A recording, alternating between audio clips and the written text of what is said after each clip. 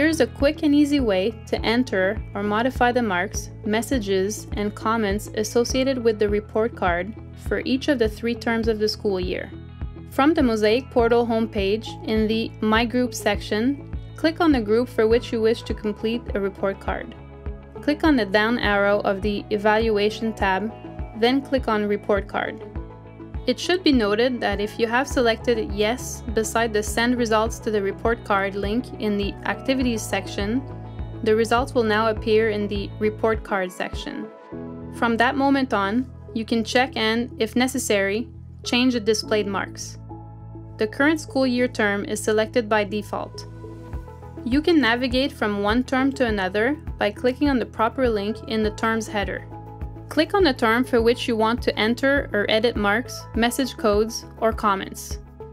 Please note that with the help of the funnel icon on the right of the Show All button, you can filter the list by competency, subcompetency, or subject result.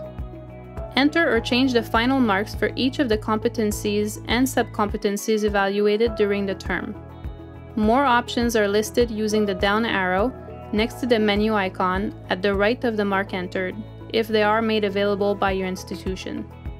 If a mark is invalid, for example, if a result is greater than the maximum allowed mark, or if you enter an unexpected character, a red outline will appear around the mark and you will not be able to save the records.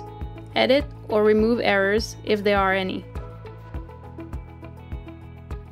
Enter or change the messages related to learning and behavior.